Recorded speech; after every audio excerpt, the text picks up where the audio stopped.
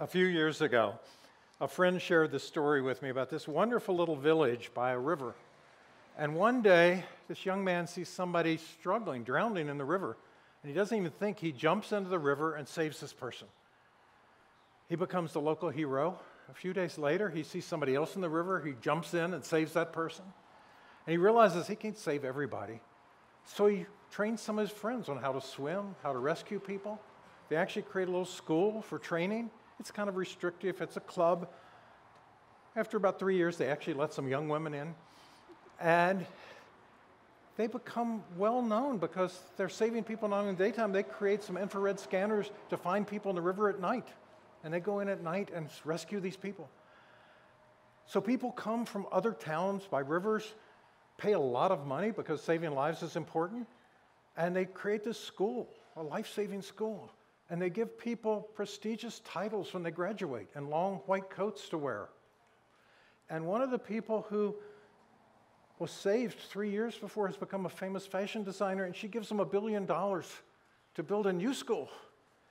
And other people who have been saved give them money for new technology, speedboats and nets and everything. And people come from all over the world to the school, and they have this grand opening. And they have, the typical celebration, marching bands and important people giving speeches, even fireworks. At the end of the night, this little 11-year-old girl is just in awe. She walks over to the new dean of the school and she says, "Has anyone ever gone upstream to find out why so many people keep falling in the river?" I have described our healthcare system. So today I want to talk about health, not healthcare. How we keep people out of the river. Prevention, not cure. And the hardest part, by far the hardest part, is implementation, not studies, not more journal articles, not things. My healthcare friends tell me it takes 17 years from the time evidence in a prestigious journal proves without a doubt that this is a better way to take care of somebody before it's actually implemented. That is ridiculous. I have never, ever seen anything in healthcare happen that fast. Like most people, I'm the product of the random walk of life.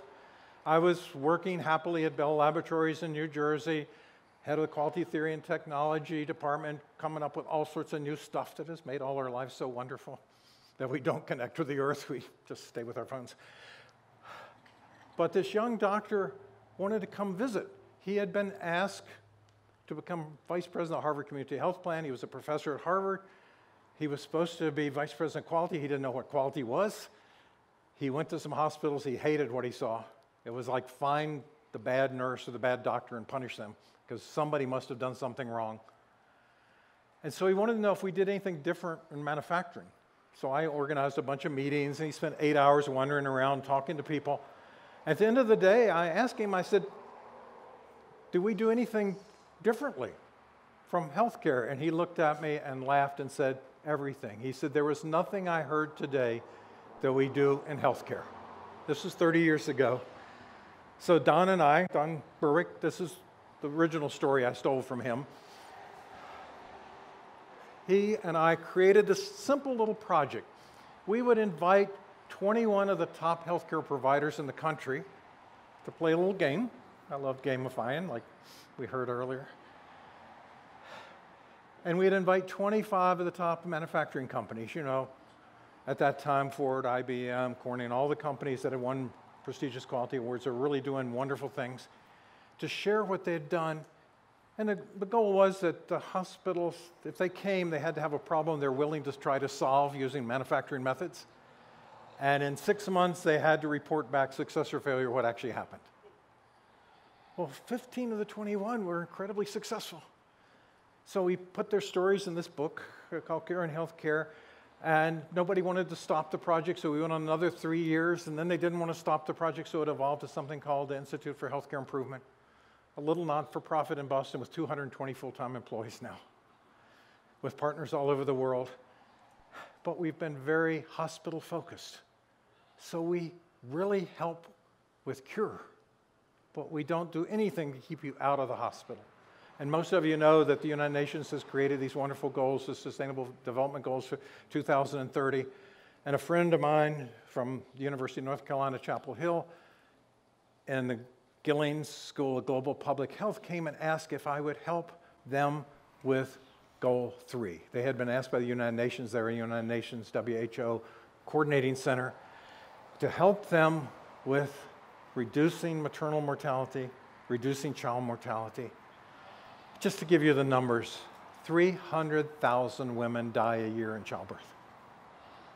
Most countries have reduced their maternal to mortality rate by over 50% in the last 15 years. The United States has increased by 50%. The worst statistic is 5.4 million children die every year from diseases we know how to prevent. So I've been in the College of Textiles for a long time, so what I know a lot about now is textiles. I didn't before, but I'm learning. And textiles, just like the rest of healthcare, has focused on the hospital market. I mean, it's a really good market. It's $1.2 trillion. And the consumer only pays 3% of that. So you've got a $1 trillion market that people don't care what anything costs. So that's the market you want to sell to. So you sell heart valves, you sell vascular grafts, you sell other things. One of our professors actually back in 1954 created the first vascular graft. Didn't patent it, that was the days before university greed, and just gave it away all over the world. And the story goes that the dean 3 years later actually received one of these, so he calls Dr. Shin in his office and he says, Dr. Shin, am I going to get a warranty? And Shin was really quick, he said, yes sir, lifetime. One of our Ph.D. graduates held up a little stent when I visited his company, and he said, $10,000. And then he smiled and he said, much better margin than socks. So why wouldn't you chase this market? Why wouldn't you let the Chinese make the socks and the shirts and the t-shirts when there's somebody who's going to pay you $10,000 for a little woven product? And the medical textile world is also big. The bandages, the gowns, the sheets, the compression stockings, everything else. There are 15,000 medical textile companies in America feeding this $1 trillion business. But we've used textiles to protect for years. We make firefighter suits. We make firefighters safe for 25 seconds of flash. And wildfire fighters. And we protect for chemical and bio agents. We protect policemen. We make bulletproof and knife-proof vests. You can even buy your fashion product if you'd like to wear your Givenchy bulletproof vest. We will even save your dog. And in your car, we make airbags and we make seatbelts to try to keep you out of the hospital. We make motorcycle jackets and helmets and gloves. I love, not everything works. They actually put airbags in a motorcycle jacket. I mean, think about this. You hit something, you fly through the air, you blow up like the Pillsbury Doughboy, you bounce along the street until an 18-wheeler squashes you like a bug. But don't forget your cat. We have helmets and jackets for the cat too. And never, ever jump out of a plane without your textiles or off a cliff. But there's so much new stuff. One of our students almost got killed twice on his bicycle at night because people didn't see him. So for a senior project, a fashion show, he puts LEDs in his jacket. Well, some venture capitalist saw this and thought this was a great idea and gave him some money. And then somebody else in California gave him more money. So he now has 3 utility patents, and he has a design patent because he's connected the jacket with your smartphone. So you just tell Google Maps where you want to go. And when you want to turn right, your right arm lights up as a turn signal. When you want to go left, when you slow down, your butt's a big brake light. If you're a runner, you strobe when you're across the street. So construction workers, crossing guards, other people are very interested in this jacket. He thought it was just for bicycle riders.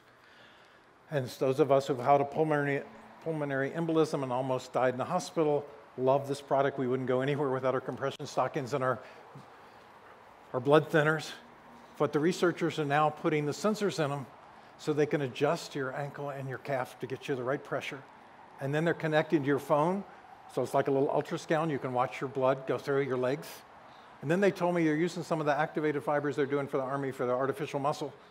They're going to put the fibers in the socks, so that if you don't get a good blood flow on a long plane trip, you just hit the button and you get a massage.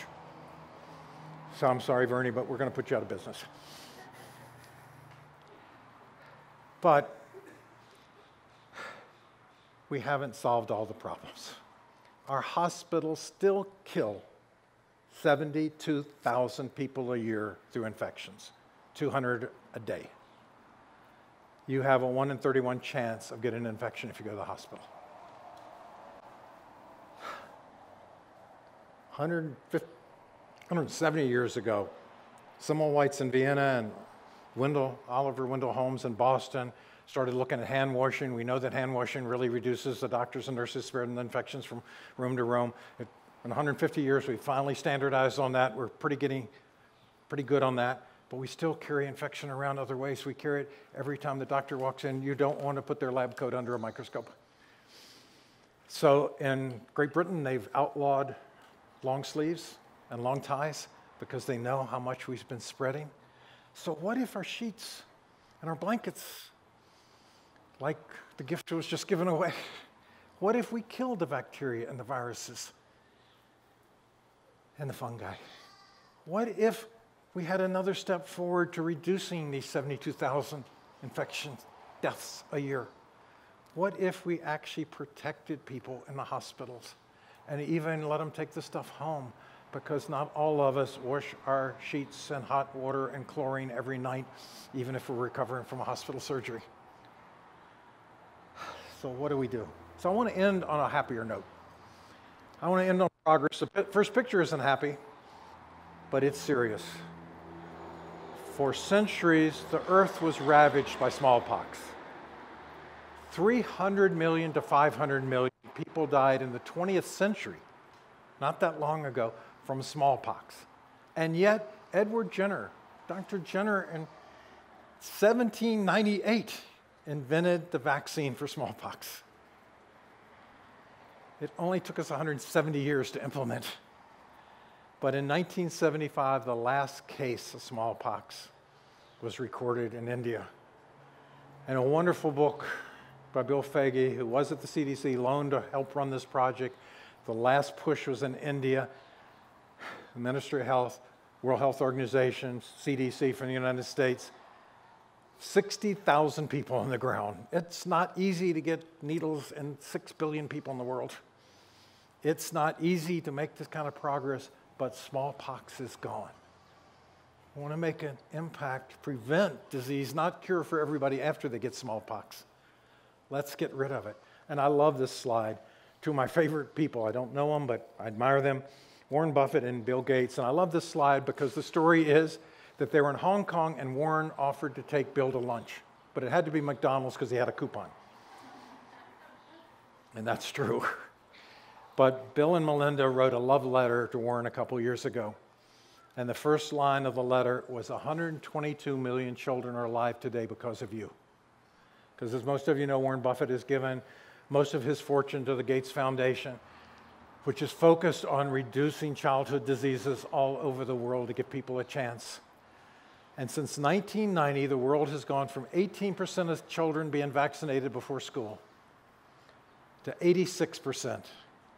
And the best estimate of 122 million children are alive today because of that. Now, 86%, we still have a way to go, even in the United States.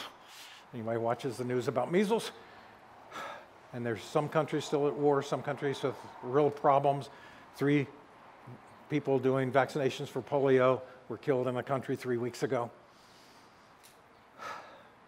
It's not easy. Implementation is not easy, but we know the solution. We have the vaccinations that prevent the childhood diseases that kill children. It's just getting them to people. And there's problems we haven't solved that we have solutions for. Malaria still infects 700 million people a year. 1,200 children a day die from malaria. And we know what works. This is your test question. Name all the viruses. We won't do that. We know the bed nets work. We know the protective clothing works. We have different ways of making the clothing. We even make maternity clothes for any area that's infected with Zika virus. We make good-looking clothes for backpackers and hikers, and we make clothes for your dog and your horse. And this is just a group of children thanking the people who have delivered the nets because they know it will save their lives. We know how to stop these problems. So the other big problem, of course, is water. 1 billion people in the world don't have clean water, even some in our country. 2.5 billion don't have good sanitation. We know it kills. We know it kills. 1.2 million children a year die from waterborne diseases. But people are doing something. This is my favorite solution. This is called Life Straw. It's a straw that filters the water while you drink. These are being distributed to villages throughout the world. It's a simple, very cheap thing. Children celebrating having their straws. But even better, I love this one. This is a village filter system run by 2 women. They charge a reasonable price for the clean water. They use their profits to invest in farming, in gardening, and so forth. Here's one in the home. I love this one. Here's your instruction manual for how to filter water. And you can tear out every page because it's a filter. And then, thanks to the Carter Foundation, it looks like guinea worm will be the first disease totally eradicated without a vaccine. We know how to filter out the parasites. So, I'm a statistician. I work in a college of textiles. So how can I help? Well, the one thing I'm good at is data analysis. I know how to look at big data. So that's my part. We're taking the idea from World War II, the war room, lots of D-Day stuff going on in the news now, so planning for the invasion. You wouldn't think of planning without having the war room and people organized and knowing what they're actually doing. And so think of NASA.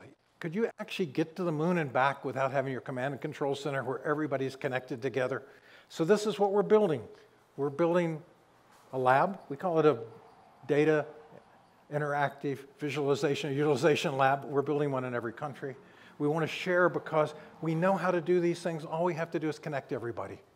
And we've talked a lot about connection to, we need to connect people to best practices so the people in Ghana can share in Zambia how they've reduced maternal mortality by 50%, how China has reduced it by 90%. We can learn so much from them. And these are the labs that we're building. This is Oxford University. They've pinpointed where the malaria deaths are so we can focus on where to take the nets and the protective gear. We know where to go. Believe it or not, in Bangladesh, the 3rd leading cause of death is drowning. We can go back to our first story. They're doing swimsuits and life-saving.